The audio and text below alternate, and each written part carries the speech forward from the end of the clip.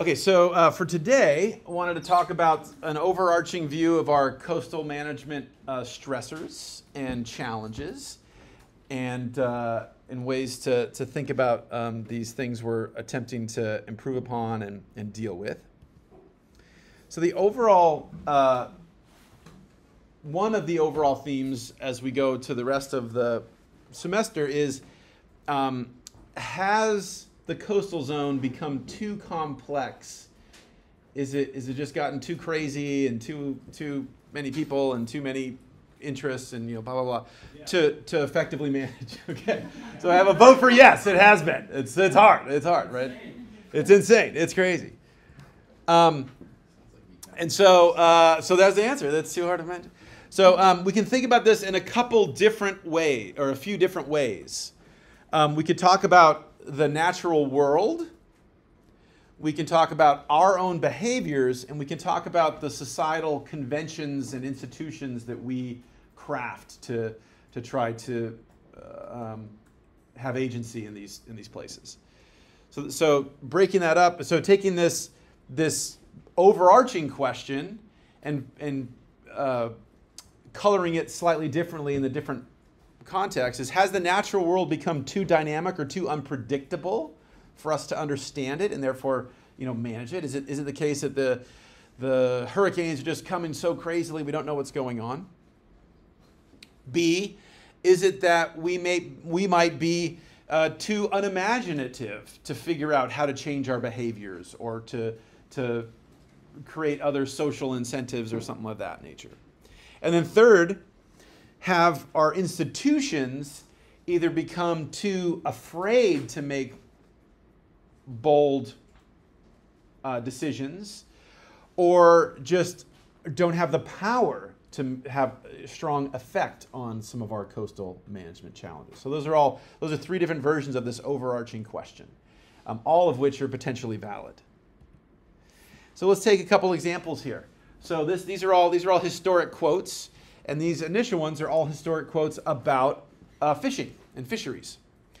And so this is from 1812, and it's on the East Coast. But the fishing banks, talking about the banks off of New England, the fishing banks are an inexhaustible source of wealth, and the fishing business is a most excellent nursery for seamen. It therefore deserves every encouragement and indulgence from an enlightened legislature, saying that, hey, we should do everything we can to exploit this particular resource.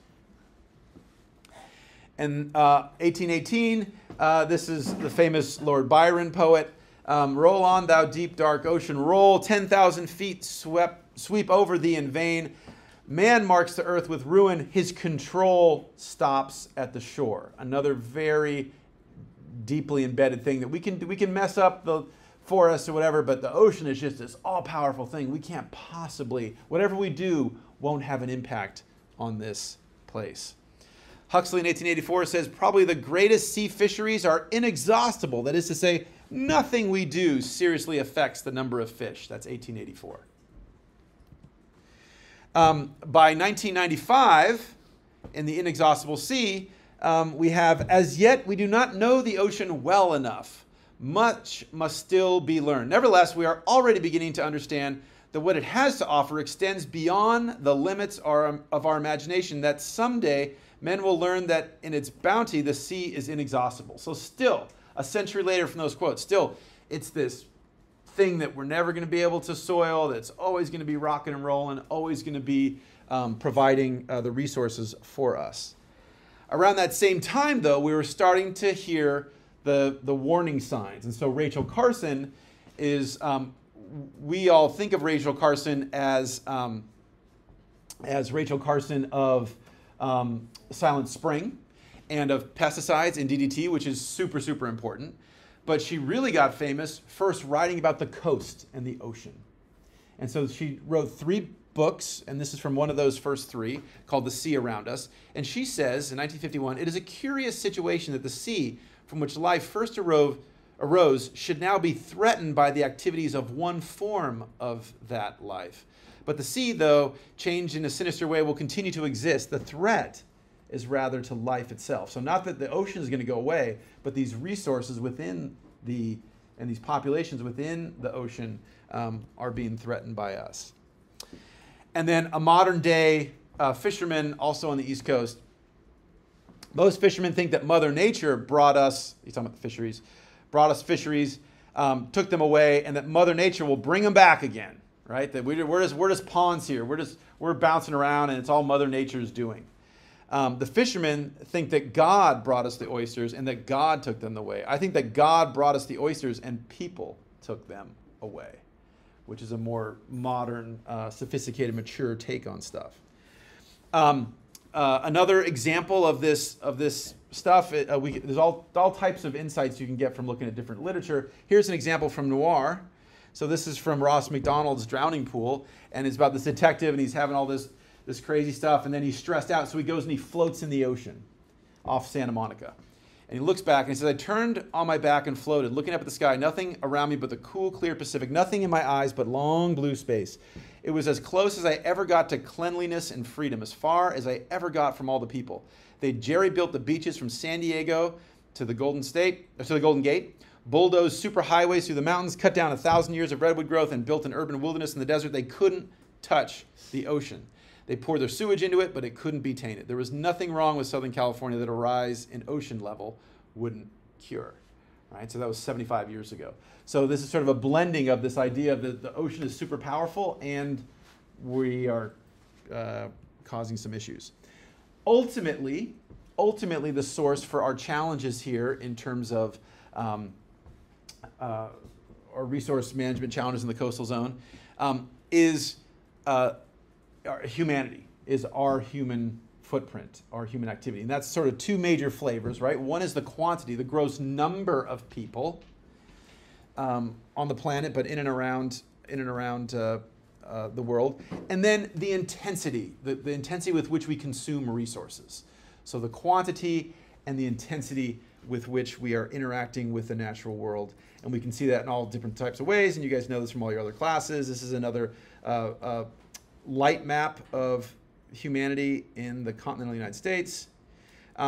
We can talk about all the different markers of the Anthropocene that are coming up, and everything is, or just about everything is going in a not good direction. Ozone is going in a good direction, but everything else is going in a typically bad direction. Okay, so I gave you before eras of coastal conceptualization, how we think about our rhetoric, right? We talk about the coastal imaginary, the coastal dystopiary, the coastal inclusionary, those things in terms of a rhetorical sense. Let's talk for a few minutes about these eras of coastal challenges.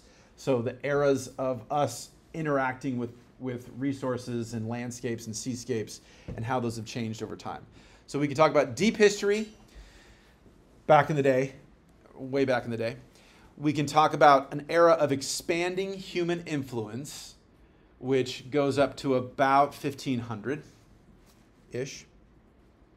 And then we move into the colonial era, where we have empires, mostly from Europe, projecting power around the world and influencing resources, depleting resources mostly. The modern era, which is basically now, or up to now, and then now and in the future. So don't really want to spend time with these first two things or the future right now. So I just want to concentrate on the colonial era, the modern era, and then where we are now for illustrative purposes for our class for right now. Questions so far? Making sense? Everybody with me? Okay. So let's talk about the colonial era. Wait, yeah, there we go. Okay, colonial era. So this is where we start projecting mostly European powers, mostly into areas where Europe didn't have control, and then establishing control. The very idea of a colony is to get stuff to your main country, to your main territory, right? So you send out a colony to gather things typically. And many of these things that are being gathered are abundant coastal resources. And so a couple examples of this are right here. One is the stellar sea cow, which is a manatee-like critter that was in Alaska, and that's what this illustration is showing. It was first described by Europeans in 1741. Humans had been living there for thousands of years, and they hadn't gone extinct. But when the Europeans came in, they see it 1741. By 1768, the species is completely extinct. And so this is a classic, maybe we should turn this lights down a little bit. This is a classic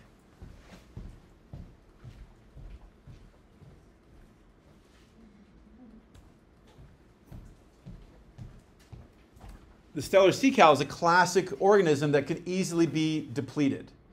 So it has a lot of calories, a lot of resources, a lot of blubber and all that kind of stuff, right? Moves very slowly. Hangs out in near shore waters. Is not out in the middle of the ocean, is not high on the top of a mountain peak. Very, very easy to see. Breathes air, so is at the surface all the time, or frequently at the surface.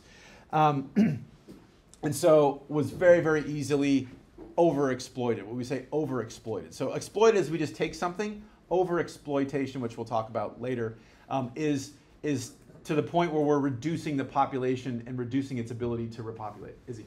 Are these somehow related to stellar sea lions, or is it just some random dude's name? No, the stellar is the sea captain that described them. So they're related in that he's the one that wrote the English description of them, but they're not evolutionarily related. So that's one example. Another example are our sea otters over there on the left. And this is a picture of a regular-sized dude. I mean, not a 7-foot basketball player, but still a regular-sized dude next to sea otter pelts. These are large individuals, right? And so our sea otter population extended from Alaska all the way down past us here where campus is on the west coast. Again, the colonial era comes in and people say, fur. And sea otter, our sea otters are cool critters. One of the things that is a challenge for them is they maintain their warmth by really, really awesomely thick fur and clean fur. And so like some animals, like the stellar sea cow, is staying warm in the cold water by blubber, by essentially having layers of fat as their insulator.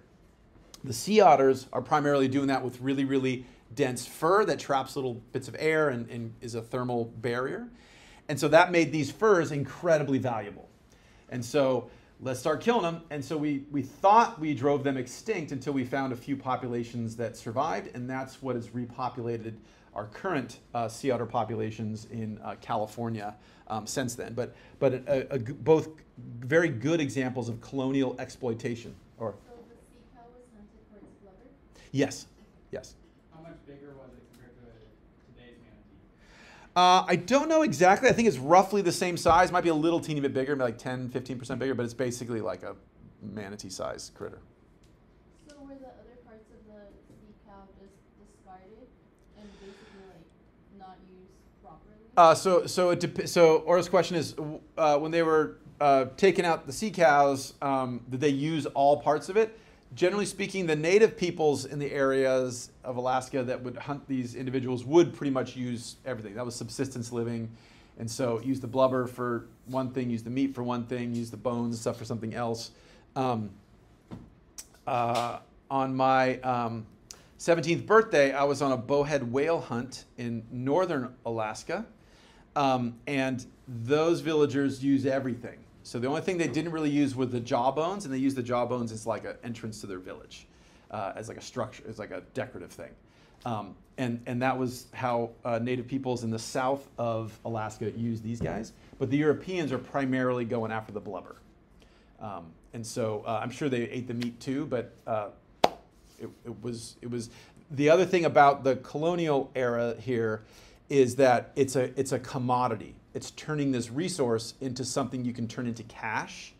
And so generally speaking, that's not a recipe to make use of every single last little scrap of the tree or whatever. It's like, let's get the tree into timber. And so maybe when we cut the tree down, maybe there's some wood shavings or something like that. It wasn't really interested in using the wood shavings, right? It was like, let's turn this into whatever the most high value item is. And that's what they did with these guys. Cool? Yep. Okay. Other examples of the colonial era are the plantations that are established. So on land, we see, in the ocean, we mostly see this as removing populations or harvesting organisms. On land, we also harvested populations, but it was more conspicuous with the conversion of land, again, for commercial sort of monetization of the resources. And so We could talk about different, in the upper right, we can talk about different food. In the lower left, we can talk about sugar. In the lower right, we can talk also in Hawaii about both sugar and pineapples, right? It was industrial scale farming, right? And oftentimes employing enslaved peoples or indentured peoples or some people that did not have the freedom to choose and get paid a regular wage, right? This was all part of an industrial system to convert the land resources. In a place like Hawaii, it was they were after the water, right? Because it was really, really abundant water, very fertile soils. Hey, let's grow stuff there, and so on and so forth. So plantations become very, very common in the coastal zone in the colonial era. When we get to the modern era, and this really starts around 1900, and this period has a couple different flavors. The progressive movement, which is pushing back on some of the major capital control and concentration of the robber barons and things like that. A neo-imperialism, where the U.S. starts acting like a imperial power, but we don't use that term, right? We close it and all these things like we're helping people and we're helping the world and all this kind of stuff. But that's in effect what it oftentimes amounted to. And also the era of the beginning of the modern conservation movement as a government policy type of thing. And so to illustrate this, right here we have, and the clear figure of the early era here is definitely Roosevelt, Teddy Roosevelt, for good and for bad. He's all over everywhere. An incredible human being, right? So he would read a book a day as president. In I think he read 7 different languages. So he's the only president to go to the Middle East and visit a mosque and speak in Arabic. And as a president, the imams give him a Quran, an original Quran, and he could read it. Right. So he was a crazy dude. He was an amazing person. In the context of America, he was definitely in this neo-imperialism world, right? Let's project our power. And so that cartoon in the lower left is him depicting the U.S. essentially takeover of this territory in Central America so that we can create the Panama Canal and all the stuff that comes with that. You have that on one hand. On the other hand, we have the first beginnings in the coastal zone of pushing back on the rampant development.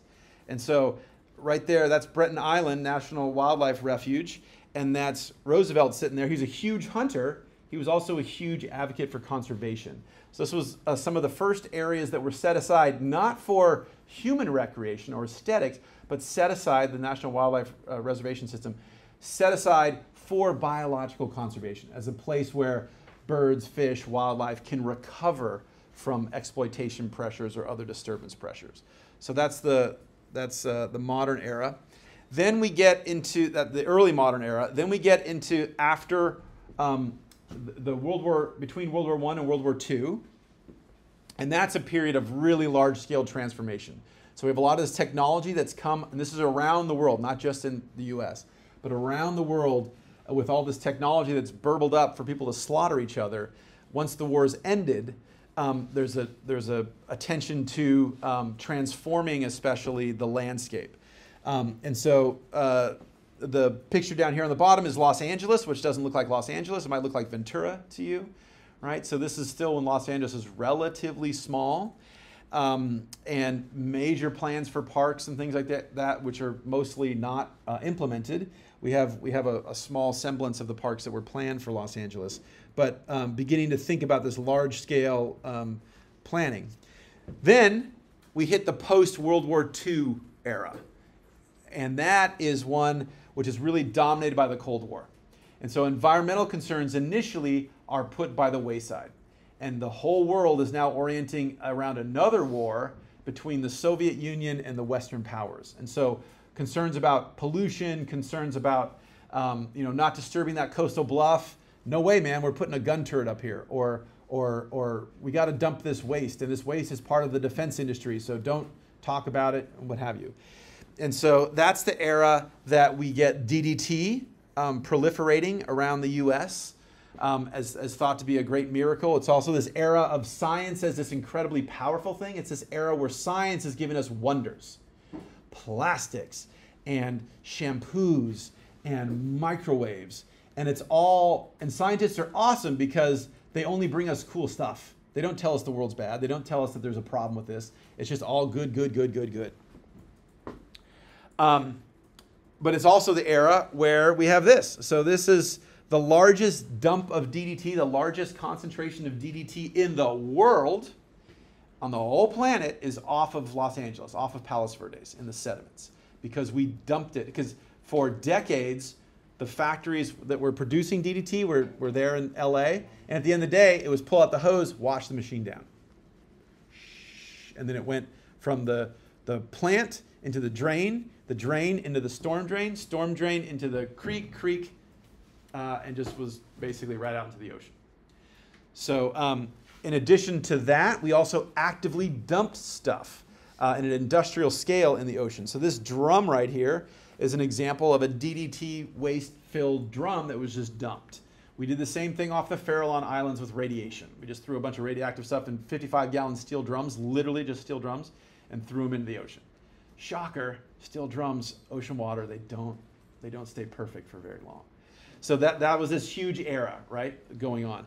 And but we also start to get, this is Rachel Carson, we also start to get this after a few years of like, wait a second, is this rampant science is perfect, don't question the government ever, da-da-da-da-da. Maybe there's some bad sides to that. And that leads us to the so-called golden age of environmentalism, or golden age of modern environmental laws, where we see this flourishing late 60s into the early 70s of this, almost all our foundation environmental legislature burbles up around then. Clean Air Act, Clean Water Act, all that stuff. And that's spurred on. And so this picture on the right is a picture of folks lobbying for the proposition that would essentially start the Coastal Commission in California. This was sort of the way this is sort of a cartoon about talking about how we used to do our environmental impact studies. After we had the impact, then we went and looked and said, oh, there's a problem. So this era was about trying to get in front of that, trying to look at the impacts before they occurred and maybe not letting them happen in the first place. We also have a series of major environmental catastrophes. For us, the most important one is the 1969 Santa Barbara oil spill that really, we'll talk more about that later, but just really galvanizes everybody and something's wrong. And we get Richard Nixon starting the EPA. So I'll just reiterate, the Endangered Species Act was passed with no dissenting votes in the Senate. The Endangered Species Act, no dissent, not a few folks abstained, but no dissenting votes. The EPA was created by a conservative Republican president, right? It was a different time. It was a different time. And so that was the golden age. And now we're in this, we've sort of entered this post, after the mid-90s, and the fall of the Berlin Wall, and the fall of the Soviet Union, and the end of the so-called Cold War. There was a little bit of period there, we didn't know what we wanted to do, and we're kind of burbling around, and military budgets started to be shrunk and all this and that. And then we have the War on Terror that famously gets going. It was going before, but it famously gets going with 9/11, September 11th attack, 2001. And that really introduces the War on Terrorism and sort of starts us down this illiberal worldview. And that means that we kind of enter this another Cold War thing, which is like, hey, don't question something so much because we need to do certain activities to keep us all safe or something of that nature, right? And that's where we are. So, for example, we've already talked about this, but the top picture are the coral atolls being converted to a military base by China in the South China Sea. That's part of this sort of modern new war on terror and pushback and all that kind of stuff. The border fencing around the U.S.-Mexican border and the militarization of the border fencing and all that kind of stuff. All of that is this sort of modern era. Where we are now is in this world that we're still figuring out, but it's clearly a post-pandemic world. And one of the hallmarkers of that world has been this idea that use your gut. use your gut. And, science is sort of a political thing as opposed to an objective way to look at the world and all this and that. And so you get things like people saying we shouldn't have to have public health mandates and things of that nature, as was replete in places. These pictures from Orange County, but it's all over the place. Okay, so that's a little bit of the era. So now, here we are now. So let's talk about our coastal ecological stressors. So these stressors, when I say stressor, I'm referring to a non-living or a living, an abiotic or a biotic constraint on some ecological process, on some ecological functioning, okay? That makes it harder for that ecological process to happen. Harder for the whales to reproduce, or harder for the trees to grow, or something of that nature. What we're seeing today is a change in the nature and the magnitude and the frequency of stressors. So nature meaning the sort of quality, how that stressor is manifesting. Magnitude meaning how intense it is, how strong it is. And frequency, how frequently the stressor is coming. So it used to come once every 10 years, now it comes every 5 years or something like that. Historically, the stressors, when we think about stressors in the greater coastal zone and near marine waters and land near the ocean and all that good stuff, were historically dominated by natural factors. The rainfall that leads to a slumping hillside that makes PCH be blocked or something like that. And that's still true, but increasingly the human-driven stressors have grown. And those human-driven stressors both act independently of the natural stuff and act synergistically and sort of work together with the natural stressors to create even more challenges for ecological functioning in the coastal zone. And then, so that's one part. The other part is that the scale is increasing. The spatial scale that these stressors are, so the geographic area upon which they're stressing things out is growing, as well as how long they last in time. Both of those things are increasing.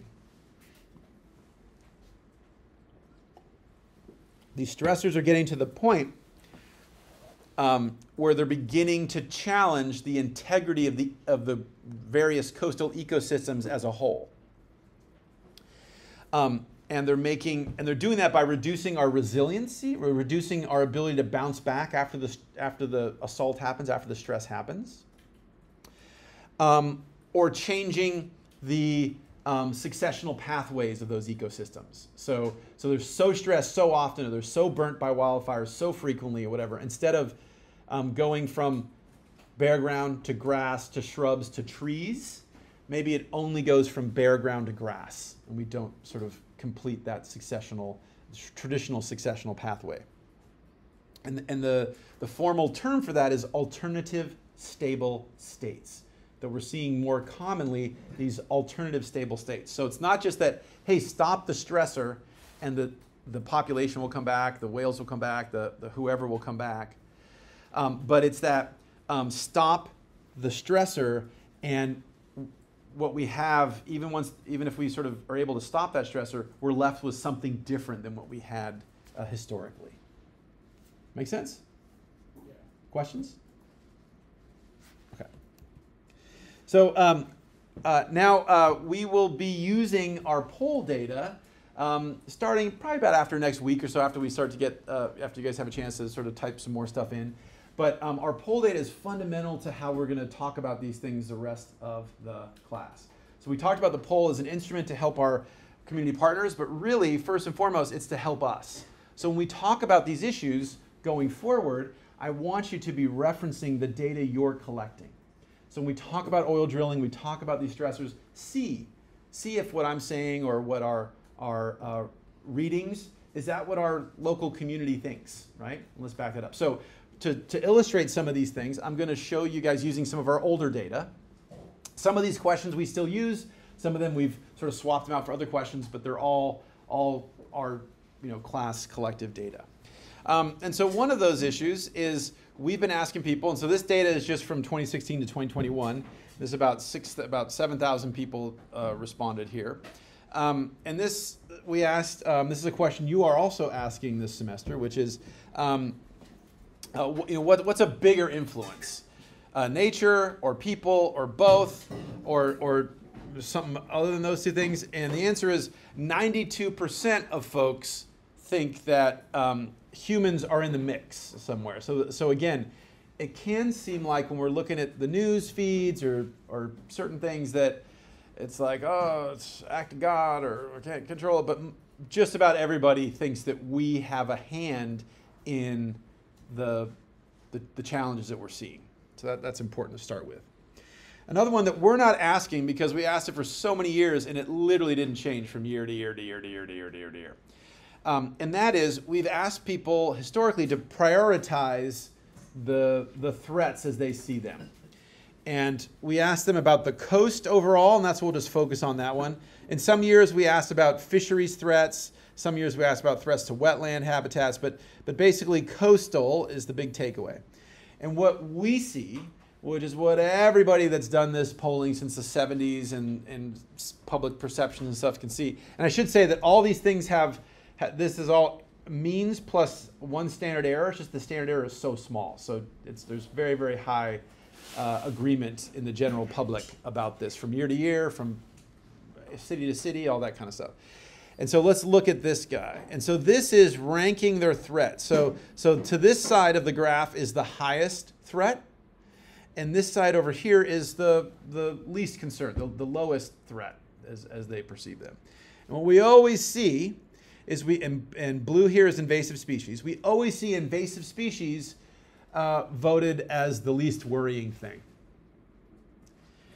We also always see pollution as the biggest problem. And not just pollution, but pollution by way, way, way, way greater margins than the other things. The other broad categories here are habitat destruction, habitat fragmentation, so breaking up and converting ecosystems. And then overharvesting is taking, as I mentioned before, taking things out in such a way that the resource doesn't repopulate itself. So that could be cutting down too many trees, that could be sucking out too many fish or whatever. And so we consistently see the public saying pollution is the biggest threat. And then followed by destroying ecosystems, and then followed by overharvesting, and then followed by invasive species.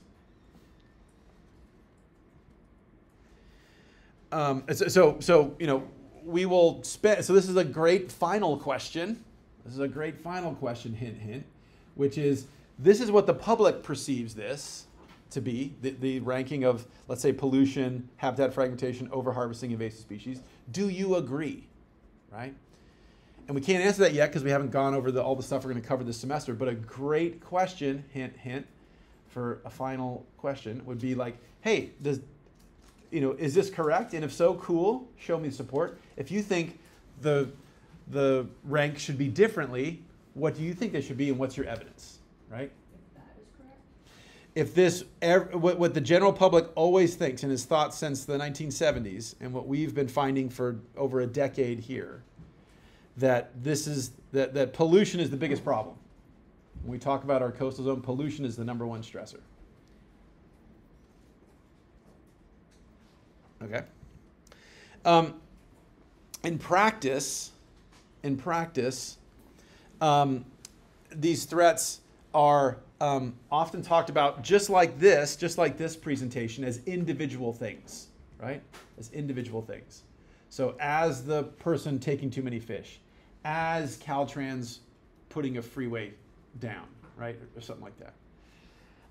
The reality is, oftentimes these stressors are interacting with other things, and they're combining and interacting in ways that are hard to predict, so-called synergies, synergistic. That's in nature. In terms of our societal institutions, we have oftentimes conflicting priorities. So we're not in agreement as a society as to which direction the train should go. And we're increasingly dealing with this idea of institutional ineffectiveness, dysfunction. Harry will talk about that on Thursday in the Do Drop In. I hope you guys come to hear that conversation. We'll talk about how effective one of our local agencies is with our field visit on Thursday. But this idea of effectiveness is a key thing that we have to increasingly deal with. 30 years ago, that wasn't a topic we had to talk about in coastal management, or at least it wasn't a high priority thing to talk about. Okay, so what we have is what you guys should write down is this sort of universe of coastal stressors to our coastal ecosystems are these 5 things. Overharvesting, pollution, habitat loss or habitat fragmentation or degradation, the introduction of things that didn't used to be here, introduced species, biological critters, and then the growing ineffectiveness of our coastal institutions, of our political and social constructs to manage these resources. And I would put them in that order. So number 1, overharvesting. Number 2, pollution. Number 3, habitat loss / fragmentation. 4, introduced species. 5, institutional problems, institutional ineffectiveness.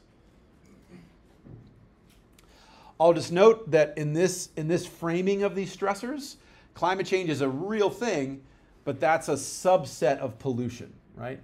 I will note that most people now will sort of put that in its own category, its own number. But from our first principles approach in this class, sort of like conceptual bins, climate change is a real problem. I'm not saying it's not a real problem. It's a massive problem. But ultimately, it's an issue of pumping out too much product, in this case CO2 and methane and things like that, into the atmosphere. So everything like ocean acidification, sea level rise, or wind pollution? Uh-huh. Yes. Okay, so let's talk about some of these. I mean, you guys probably know this is probably makes sense, but let's talk about overharvesting first. So we've asked that when we've asked people about fishing management in California, and so we've asked, hey, are the things regulating our fisheries, is that the right amount of policy, et cetera, brought to bear? The first thing to say is that most people are unsure, Gesundheit, so most people aren't sure what the fishing laws are. Most people don't fish. Again, 30, 40 years ago, a much larger fraction of the population either recreationally fished or commercially fished, and we have fewer and fewer people that engage in those types of activities, hunting and fishing and stuff. So that's the first thing to say. But of the folks that did have an opinion, is about split between, yeah, we're doing about the right thing and we're under-regulated. And this also is important. It also plays into this next one, which is you are asking how this semester, how the changing California, or how has the coast changed from the 1950s to now. In this particular case, we were asking about fisheries, and again, a large fraction of people aren't sure how the California fisheries changed from back in the day to now. But when they did have an opinion, most people thought the fisheries are worse off, right? By a really strong margin. With endangered species laws, folks talked about, here's one where people are not as unsure. So whereas some of our things, when we ask about specific policies, a lot of people, I don't know. I don't know about that. I don't know. But endangered species is one that a large number of folks have an opinion of, or so they feel like they at least know a little something about endangered species laws. And the vast majority or I should say the majority of people think it should be expanded, or if we add expanded or not changed, it is the vast majority of the population. The energy is all over here. The energy is all, in terms of what you read in the newspaper and stuff, it's all about eliminating, changing, reducing, etc. But the public, generally speaking, seems fairly content with that. And I'll skip over steelhead for now. Or maybe I shouldn't skip over steelhead. So we're not asking this one, but since I have another question in here. So some years we rank, I'll give them a whole list of different policies, detailed policies, and say good, bad, indifferent, whatever. And we have them, and in this case, they rank from 2, which is super awesome, to -2, which is super bad. And steelhead recovery efforts fall out in the pretty good range. So people seem to be pretty happy, generally speaking, with that in our relativistic score. So that's how some folks think of overharvesting. If we talk about pollution, we're not asking this anymore because this policy got challenged and has had some legal things and is modified and changed. But when it was going strong, we asked about it. This is still California policy, but things got really different from the original conceptualization. So this was the first conceptualization of California's CO2 cap and trade. Most people don't know anything about cap and trade. So about 2/3 of the public are like, "What the hell is cap and trade? I don't know what that is. I don't." So okay, good. So cap and trade is a policy that was offered by free market economists when people originally started talking about stopping a pollutant. And the idea is instead of saying don't make that pollutant, just essentially make it costly to use that pollutant. And so in this case, this is how we dealt with, for example, sulfur in acid rain. And so when 25 years ago, when people were talking about a carbon tax, taxing the carbon emissions, the free market economists said, "Oh, the taxes are horrible, don't tax." So instead, create a cap and trade. So we cap the total amount of emissions of CO2. And you as a polluter, I'm talking about a generic cap and trade framework here. You as a polluter can emit a certain amount of 100 units of pollution, right? And that's all. And once you let 100 units go out, you can't release anymore. But maybe all of us in the room have 100 units, and maybe Aura is like really, really good, and she's reduced her pollution. So she's only emitting 50, she's only doing 50 units of pollution, right? But maybe my industry is much harder to reduce, right? And so she can now turn that 50 units of pollution into a commodity and sell it to me, and I can buy it. So then I can emit 150 units of pollution, but not be illegal, right? But not be violating the law. And so in other words, we cap the total amount of emissions as a society or as a region or as a whatever. And then we're allowed to move those pollution credits around. And then over time, that cap is going to shrink, right? So it's going to start with like 1,000 units. And then next year it's going to go to 950 and the year after 9, so that eventually we reduce it. So that's the idea of cap and trade with regards to emissions from the state of California. So that's our plan. The hope had been to have a giant continent-wide market. As it was, we started with California, and now just a few other collaborators are in our market, but that's what it is. Somebody had a question. Somebody else had a hand up. Izzy? You kind of answered this, but I don't know. Is this like a similar thing where it's like a tree company plants a bunch of trees, and they get a bunch of credit, and then they That's sell exactly it what to it is. someone? That's exactly what it is. Yeah. Is that problematic though? I'm not saying this is a desirous thing to do. I'm just saying this is a policy, a management choice that our legislature has made to try to deal with things like some of these stressors that we're going to be perceived as more wildfires, rising sea levels, etc. Stephen. Has there been any attempt made to close that type of Yes. So there's been a lot of studies on how to do cap and trade more effectively. There's all kinds of potential downsides here. I'm not advocating for this policy or saying it's horrible. I'm just saying this is our state policy. And so we're asking, this is a pollution management policy. So what does the public think about that? You said it changed. What changed? Let's talk more about that later. This was just an example of pollution, but so I didn't mean to go into a whole lecture on CO2. But essentially, how we authenticate how we show that that the credit is really real. The other big problem, a lot of environmental justice communities have made the argument. So for example, our work with that machine in the back, that air quality monitoring, which is part of our air pollution monitoring network across Ventura County, that's funded by the renewal of our landmark climate change legislation in the state. And that is funded as an environmental justice thing. So we're to address environmental inequalities and pollution burdens being disproportionately borne by communities that are historically bearing a huge amount of pollution.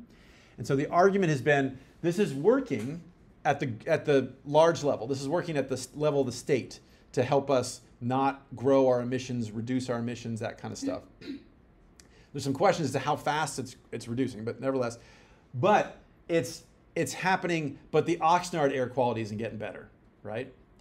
The South LA air quality isn't getting better. The Richmond air quality isn't getting better. So the state overall is doing well, but it's allowing the dirtiest of polluters to keep polluting. And those tend to be in our communities that bear a disproportionate layer of that pollution. So that's one of the, so there's various criticisms, but those are a couple. Those are a couple of the critiques. Okay, so but the point here is people are like, I don't know. This is a major policy to deal with climate change. And all you guys are like, oh my God, this is a huge thing, right? 2/3 of the public don't know about it, or at least don't know about it to have an opinion. And the rest are pretty close to evenly split. Pretty close to evenly split between good, bad, or not sure. When we asked the public, now this is up to 2021, and this is of about 15,000 people. Is climate change a serious problem? 78 or about 79% say yes. This fluctuates based on any guesses as to what from year to year, but it's all around here. But anybody want to guess as to what the thing that maybe makes it go up or down? Media, but something about the year. I don't know if this is right, but it's like whoever's in power in terms of like government. Like Election years, specifically presidential election years, make this number go down slightly. So when we have people screaming about how like blah blah blah blah blah blah, this will drop down a percentage or two. In years when it's not a presidential year, it'll creep up a few percentages. And that's we see the same thing with the Yale data, see the same thing with the Harvard data, we see the same thing with people around the country that do this in their respective places. So, but the point is, the bigger point is, check it out. The vast, 80% of the public are like, yep, it's a serious problem. You don't get, well, you tell me. But when you look at the news, I don't think you get the impression that 80% of the people are like, yep, we're all in agreement on this, right? What you're hearing is about these 10% of the people that are like, no, the earth is flat, and the sky is purple, and, I'm rich, or whatever the hell they're saying. Right. But it's important for you guys to understand that some of our coastal management issues, the public is unsure. They're confused. They don't know about this policy, which is what it is. There's a different approach you would take to engaging that management issue if people don't know about it. Versus if 80% of the people in the room are like, yo, let's do this.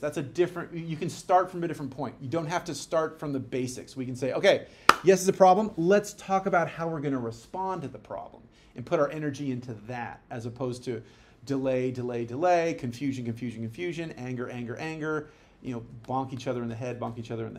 Izzy? So with this presidential term coming up in 2024, do you think this 80% is going to decrease? Historically, it has. But again, when it decreases, it's a couple percent. It's not like, it doesn't go to like 60% or something like that. It stays very, very high. Yeah, go ahead, no, please. Well, even with Biden, he has such a low approval rating right now. Do you think that's going to even have a higher factor in terms of that number? I think the burning of Lahaina, I think the massive storms that are whipping New England the last week or two, those things are beginning to have at least as much influence as that political stuff. So things are, the number over time is growing, right? The number over time is growing.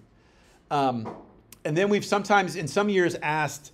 This one question we've been asking since we've been doing this is climate change a serious problem? A serious problem we should take seriously or address. Some years we ask, hey, is climate change playing a role in one of these things? And when we ask those things, we get a lot of people think that drought, flooding, all various things, increasingly things that are, 20 years ago would be harder to pin on, your home price, insurance rates, those things. People are increasingly seeing that climate change, not saying it's 100% of the story, but it's playing a role in influencing that aspect of our society.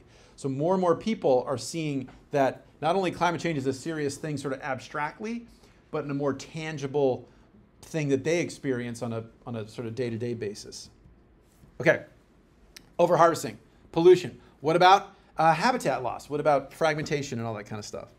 And in here I would just for the pollution I didn't say it clearly, but pollution we can talk about proximate pollution, which is most of the stuff we're talking about, the heat plumes and stuff, and then climate change, which I do understand that it's a pretty big bin, and so we kind of oftentimes talk about quote unquote generic pollution and climate change pollution. With habitat loss, same thing, general degradation and general transformation of landscapes. And then in particular, we should talk about coastal development, because a lot of our attention is in that is when we have a landscape and convert it to a house or something of that nature in the immediate coastal zone. And so for a long time, we asked people, do you think the amount of wetlands within 50 miles of your house have changed in the last 150 years? And the vast majority of people, 2/3, said we would consistently year to year to year say, like, yeah, it's gone down. There used to be more wetlands than there are now. But when we ask them the amount, and again, this is, so everybody pay attention to this, because this is a key aspect of our poll, of sort of resource management polling in general. So and this is correct. This is real. So the vast majority of people get that there used to be more wetlands. But then when we ask them, okay, cool, tell me more specifically, in this case, specifically about the quantity change of wetlands within 50 miles of your house. And what you get is, check it out, it's a fairly even distribution, 16, 28, 27, 20, right? So people are kind of all around. This is the right answer. So the right answer is California as a whole has lost about 91% of our historic wetlands. And so while people will oftentimes get the broad strokes correct, or the broad idea, almost everybody gets the quantity or the magnitude incorrect, right? And that's not to say they're stupid. They're busy. They're doing their lives. They're doing stuff. But again, when we talk about arguing for a different resource management issue, it's a different thing if you go into the room and people think that we lost 10% of our wetlands versus if you go into an audience that thinks that we've lost 90% of our wetlands, right? So it's one thing to say, oh, we lost a little bit of this stuff and that sucks and I don't want to lose that, but I got other priorities, versus saying almost everything is gone already. So that these remnant resources are that much more rare and that much more valuable. So we want to both understand where people are coming from, but also as much as we can, when you're entering into these discussions with your uncle at Thanksgiving dinner or whenever, is what are they? Let's check the assumptions, right? Before we start yelling at each other or getting upset, like let's see, are we on the same page? And a lot of times we want to start on the same page, and that's the first part of before we get into the specifics. Okay, introduced species. We don't have any questions about introduced species on this year's survey, but in general, talking about the removal of feral animals on Channel Islands, which we've asked in years past, people are generally happy about pulling feral animals out. Invasive species pulling gets really hard because the terminology is very triggering for folks. Exotic, invasive, non-native. It's hard in our sort of brief polling. It's better to do that in a focused invasive species poll. So it's been a little bit hard over the years to look at that. But generally speaking, people are supportive of issues related to controlling invasive species. And then we can talk about institutional ineffectiveness. And I would say this is two broad bins in here in terms of the stressors are just the basic overlap, the basic nature of the coastal zone. It in itself is inherently challenging to manage. So everybody's on top of each other, and everybody's on top of each other, and everybody's on top of each other. So the shippers want to drive their ships over the area where the fishermen want to fish, which is where the surfers want to surf, and where the homeowners want to see a pretty view, right? So that sort of just inherent nature, we're all concentrated in this relatively narrow zone. So the first level of challenge comes from us being on top of each other all the time. And then my agency that's about promoting fishing, and your agency that's about, I don't know, promoting recreation or whatever, we sometimes are working at opposite goals, right? Even within the same government or the same institution or something. And then the other broad category of institutional ineffectiveness is different value structure, different views as to what is appropriate use. So not just that we're all in the same place, but some people just think we shouldn't fish at all, or fishing is inherently bad. And other people thinking that fishing is inherently great and we should be doing fishing every day of the week, right? So that is at the core of our ineffectiveness. Somebody had a question? No. Okay, and so here's another key theme that will emerge from our polling. One is we say, hey, so are we doing, actually I'm gonna start with the bottom one first. So are we managing our coastal area well, right? So again, a lot of people unsure, but when people vote, they almost always say we're doing a bad job. And now this is not only coastal, this is about resource management in general. Hey, how are we doing with the forests? Hey, how are we doing with, I don't know, air pollution or whatever the thing is? And I shouldn't say air pollution, that's not right. I would say, how are we doing with land management in the Western US? Something like that, right? People will say invariably, and we've seen this year upon year upon year, they'll say in general, either they're unsure, but when it comes to people that have an opinion, the negative opinion is strong. Meaning people think that in general we're doing a crappy job. We're not managing fill in the blank well. But when we start to ask them specific questions, what about the realignment of Pacific Coast Highway so it doesn't fall in the ocean, or whatever, or the management of the removal of invasive species on Santa Rosa? When we ask them specific, the general vote is much more positive. So when we have a targeted management action, I'm not saying that everybody thinks that all our management action is good, but comparatively speaking, the average support goes up when we're specific. When we're general, people tend to be way more negative about stuff. And so you can see that, one, in terms of asking the general question, but also when we say, like, hey, are we doing too much? Are we not doing enough? And again, a majority always say we should be doing more, which goes along with that idea of our institutions aren't effective. So another way you can read this is our institutions have failed us in terms that more people think our institutions are doing poorly than are thinking our institutions are doing well, about 2 to 1. Make sense? Questions so far? Okay, so I just want to end with talking a little bit about this idea, to make sure we're all on the same page, of synergy. When I talk about synergy, so we were talking about stressors. A lot of times we will talk about an individual stressor in this class, because we want to illustrate the point and talk about the thing. But it's important that you always remember that in practice, these stressors are acting in the real world when other things are also potentially bumping up against our thing.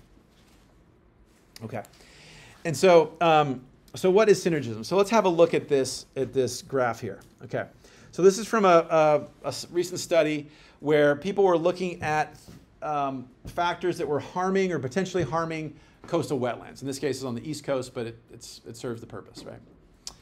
And so they were asking, hey, and so in this case, they were looking at a couple different things for this example. They were looking at sea level rise. Obviously, when the sea level goes up, the plants are terrestrial plants. Even though they can hang out in water, they can't be completely submerged all the time. Our pickle weeds and salt grasses and things like that. Okay, so one of the stressors is sea level rise. The other are herbaceous or herbivory from crabs. So crabs going in and essentially clipping off the pieces of the plants, right? So they went and we took a bunch of detailed measurements, and so they looked at the wetlands that were disappearing, and they attributed how much was because of this factor, how much because of that factor. And so what they found is with sea level rise, oops, can you guys see this? Sea level rise, when they just measured sea level rise by itself, that was about 13% of the loss of the wetlands were due to sea level rise. And then totally separately, when they looked at herbivory and critters munching on the shoots and things, they found about the same number. They found about 14% of the wetland loss was in areas where they have high concentrations of crabs. And so this would be analogous to our talking about climate change in isolation, or talking about overharvesting in isolation. Everybody with me? But okay, so let's say these things are going on. If we think that these entities act separate from one another, independent of one another, we would say, oh my gosh, Dr. A, we have sea level rise going on in this area, and we have herbivores going on in this area, right? So since they're both going, let's add the two together. So one is 13% and one's 14%. So we call that additive, right? So we take thing A and add to thing B and total them up and sum and put at the bottom of the sheet, and what's the answer? So we'd say, oh, we predicted we would have 27% loss of our wetlands in this study region, okay? In fact, when they looked at it together, they found 86% loss. And so what's going on there is it's not like some theoretical mathematical model where A is being added to B. There is reality. There is ecological interaction. There is dynamicism from the water flow and all these other things that combine together. So when they have these two things together, you in fact lose 86% of the wetland. So that's what we mean by synergy. Now, synergy can, in other words, the actual manifestation on the system is not linear, is not additive. It is multiplicative. It's hard to predict this.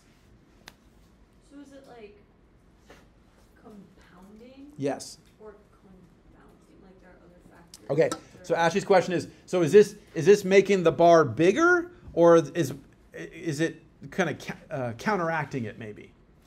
So maybe I don't know. I'm trying to make an example of how that could work. Maybe when the sea level rises, maybe fish come in and can eat the crabs better. So actually, the sea level rise is going to kind of counteract the crab grazing. Maybe, right? You can think.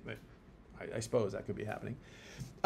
So the synergism isn't necessarily always positive. Sometimes they act to counteract each other. But in most cases, what we tend to see in most coastal systems is when there's a synergism, it's magnifying the impact. The reduction of the population, the erosion rates are increasing much faster, whatever it is. And so then the rest of her question is, what's the mechanism for this? We do not understand. I tried to figure some of this stuff out for my PhD years ago. Didn't really.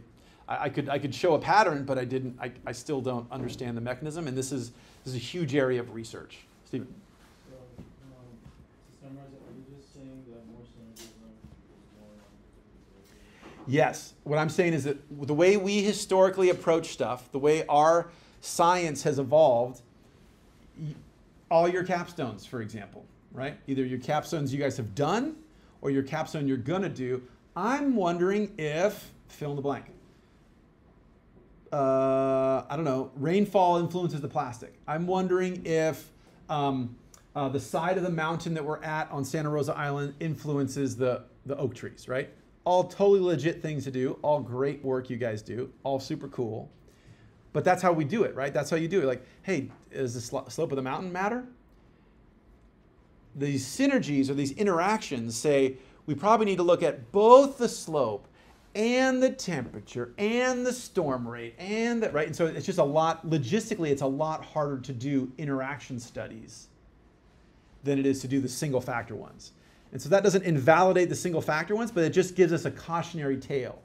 right? So generally it says, so if we did this and we said, oh my gosh, the sea level is knocking out 13% of our wetlands, you should always in the back of your mind say probably something like at least 13%, right? It could be a lot higher.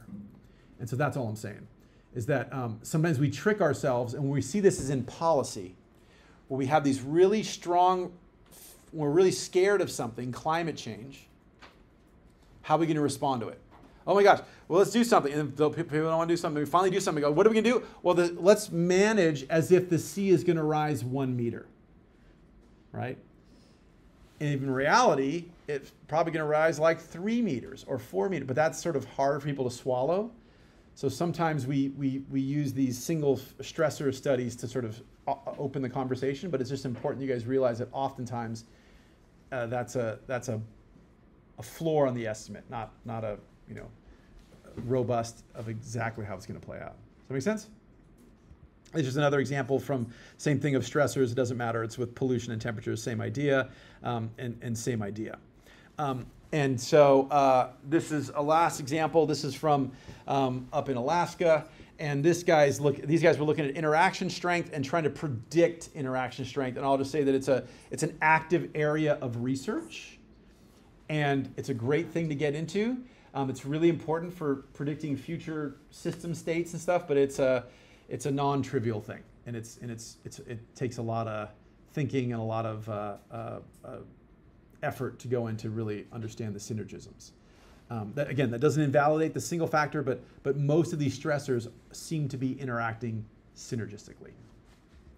Okay, so take a quick second, and I want you guys to chat with each other and see if you can come up with some synergy. Let's just do inside California. Let's see if talk to your buds around you, 3, 4, or 5 people, and just chat for a minute and see if you guys can come up with any examples of synergisms in terms of coastal systems, stressors, synergistic stressors, here in California. Ready, set, go.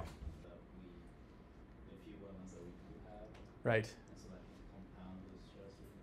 Okay, good. So human filling in of wetlands and then physical abrasion or something of the system. Okay, what about some other ones?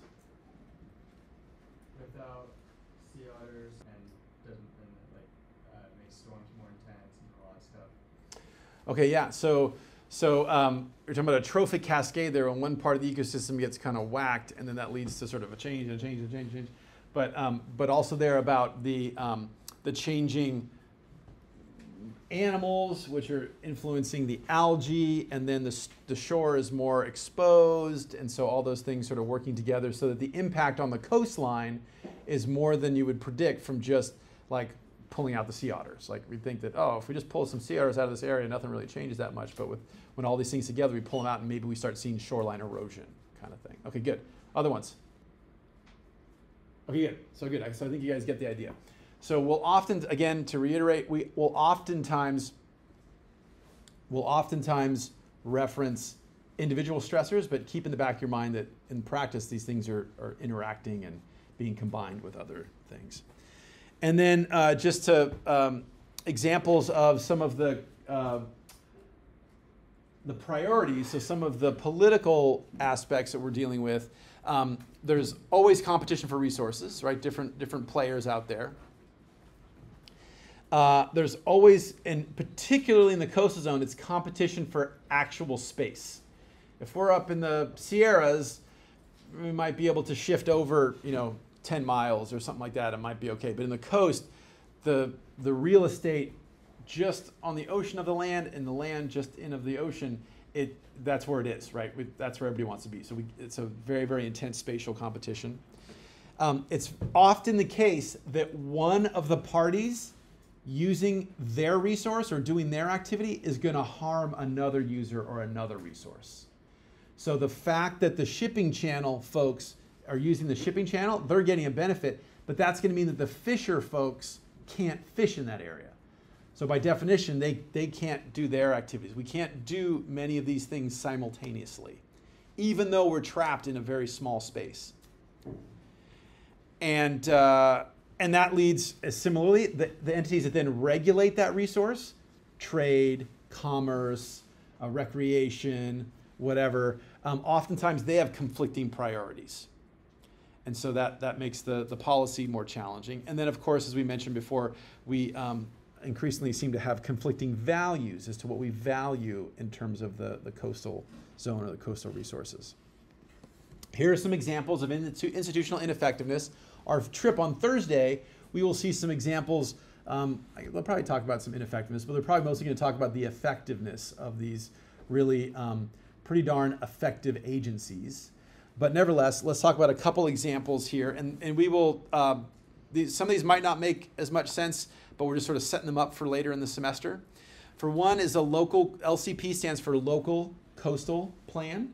We'll learn about that when we talk about the Coast Commission, but essentially that's a plan to, or what's permitted in the immediate coastal zone, right? What types of building activities or whatever are allowed to go on. We started requiring these in the 1980s. So before the 1980s, we didn't even have that. Right now, many of our local coastal plans are massively out of date. So many of the governing blueprint for what we're going to do in the coastal zone were generated 30 or 40 years ago, right? Not with the era of climate change, not with the era that we're in now, et cetera. And it takes decades often to update those plans. It's not just like a year or two. It can be long term. We are inching towards being able to do offshore energy here in California, off Humboldt, off San Luis Obispo. Inching towards. We already have stuff in the water in Oregon. We already have stuff in the water in Mexico, much of which is designed here in California. But our institutions have not been able to really get this thing permitted. It's like all these reasons why we can't, all these reasons why we can't, all these reasons why we can't. And so as a consequence, we have a very immature offshore wind energy, even though that's low carbon and all that kind of stuff. Another example of this is the fact that our environmental laws, which are great in many respects and have done some good stuff, have also done some bad stuff. And one of the things they've allowed is they've allowed NIMBYism to metastasize in California. So NIMBYism, remember, is not in my backyard. And so that's like, well, we don't want to have that apartment complex because it blocks my view. And we don't want that because it affects traffic. And as a consequence, that's meant we don't have as much affordable housing as we should have in and around our communities, right? And while there's different reasons for that, I think that's an example of institutional ineffectiveness, right? Not being able to both protect the environment and, let's say, create housing opportunities for folks. Today, or the other day when I checked, we're less than 10 ships anchored outside of the port of LA Long Beach, waiting to come in, waiting to their turn to get to the dock. But if you remember, a couple years ago, there were well over 80 when I gave this lecture. And at one point, there were over 100 vessels anchored. That's not supposed to be. And so that was because our shipping infrastructure was getting out of whack during the pandemic, right? And so that's an example of institutional ineffectiveness to manage, in this case, coastal shipping. One of the proximate reason we had the Huntington Beach oil spill, it's very clear, is a ship dragged an anchor. Because all the places for these ships to anchor up, their normal parking zones, were full. And so these massive numbers it would be like going to the Super Bowl, trying to park at the whatever stadium during Super Bowl weekend, right? Or park at the mall at Christmas. Like all the lots are full, and so people are in the streets and whatever. And that's what was going on with our ships. And that led to somebody dragging an anchor, ripping open a pipeline, and causing that oil spill. Abalone poaching is rampant. Again, more on that when we get to talking about abalone. But we have laws, but not everybody respects the laws. And so that's a policy failure too, if we're creating guidelines that people don't follow. Mariculture is closing across California. When I started teaching this class, we had, I'm trying to remember, I think we had 12 mariculture facilities or something like that. 12?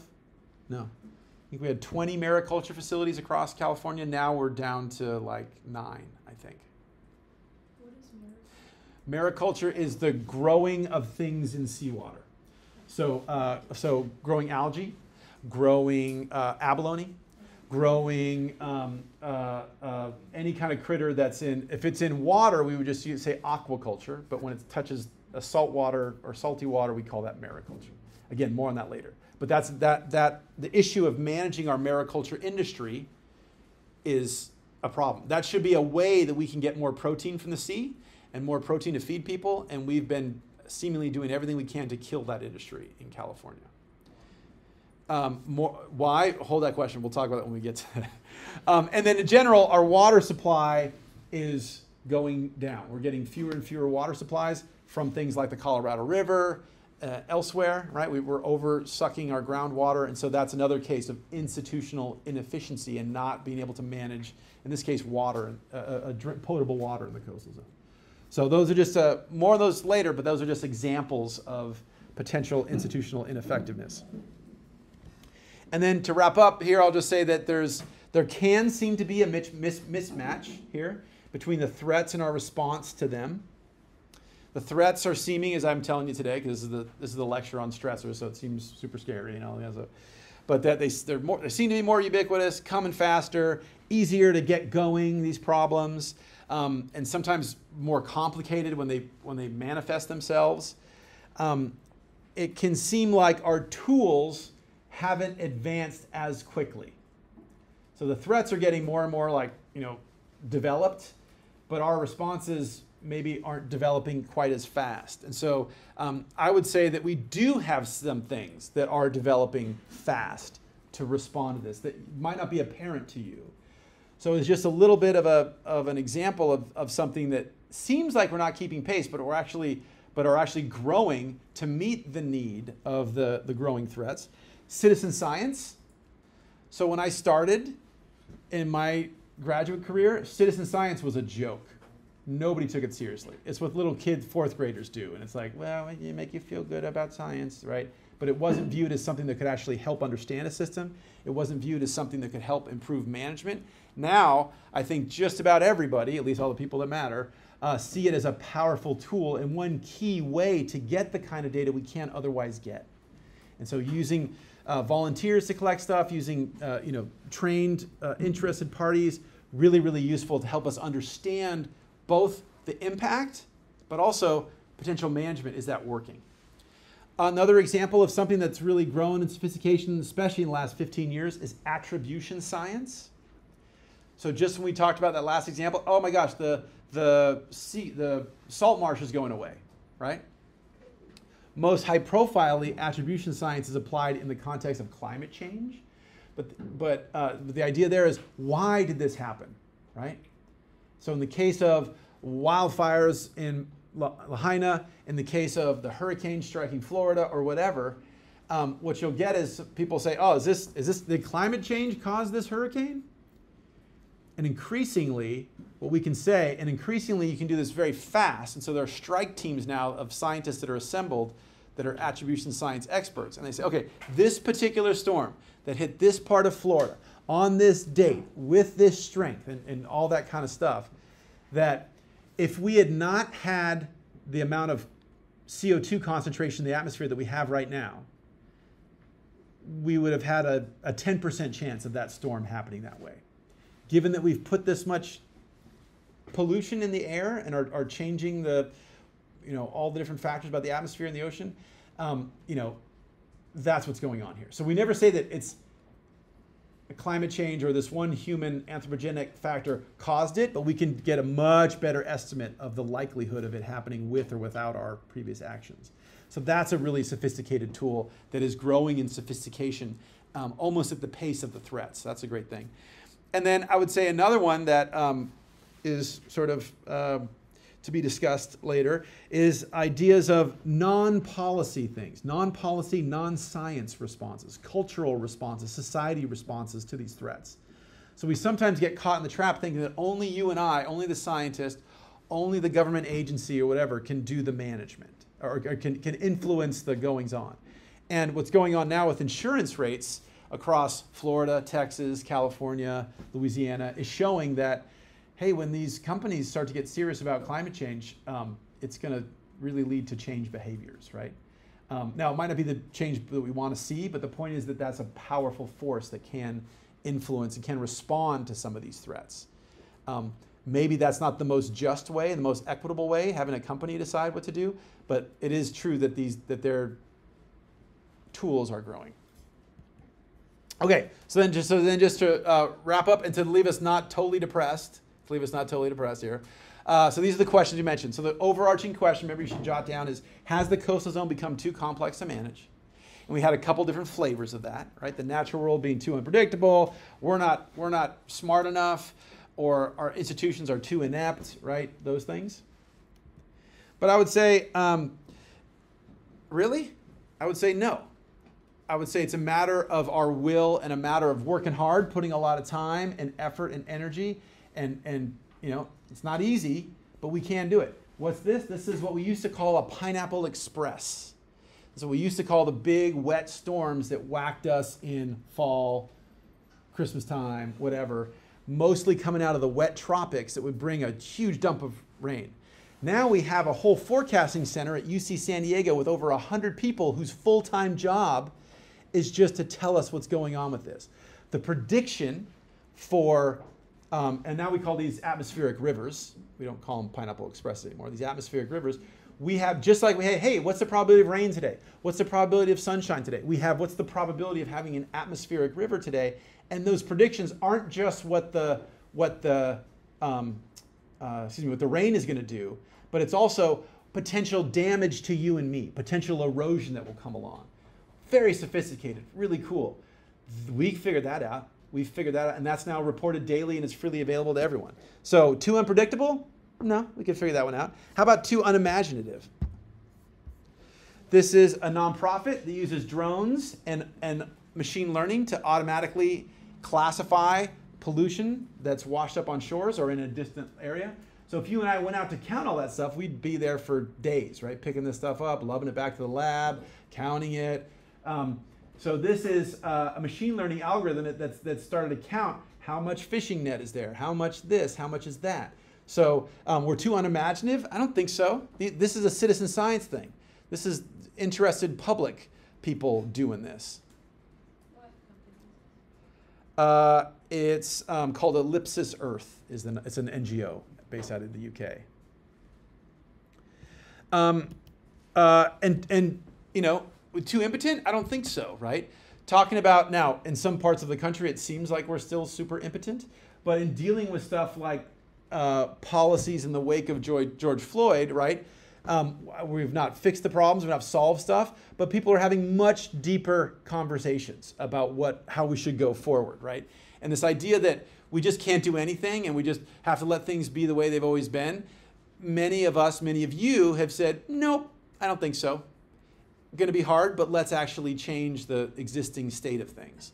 So we can do that. And we have all kinds of examples. I always hear too much work, it's too hard to do, Yeah, we can do it.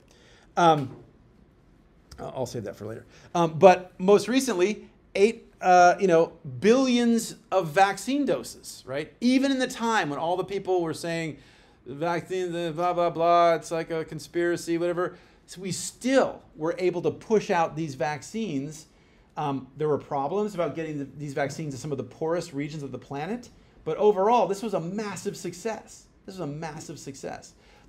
One of the key innovations of this was somebody that submitted her paper to a journal, and it was rejected 7 times. People said, "Oh, that science isn't really.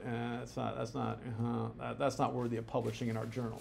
That became foundational in the early days of trying to characterize the virus and then form the vaccine. So we can do this. Ozone, the ozone layer, right? It seemed too crazy to deal with. You guys don't remember this because before your time, but it was like, it's going to happen. It's done. Nobody can stop it. This is one of the metrics that's improving year over year over year. So we've reduced the threats to the ozone layer, and that's a massive success. And then things are super complex. We can talk about what's going on in Ukraine right now, right? This big, massive power that was supposed to destroy the world and could impose their will and is going to crush this small little country. Of course, Ukraine is still struggling and there's problems, but these are citizen folks mostly now. most of the army's been nuked by this fighting. And so it's mostly general Joe Blow, regular folks that are out there doing stuff. And this massive empire force has been stopped, right? This massive Russian thing. So I'm just saying that you know, I know this stuff seems scary at times. We can respond. We've done it with vaccines. We've done it with the ozone layer, all those kinds of things. And so sometimes this stuff seems scary. Sometimes it seems like we're going down. But we have the ability. We got us into these challenges. We helped craft many of these stressors. We can get us out of these problem areas.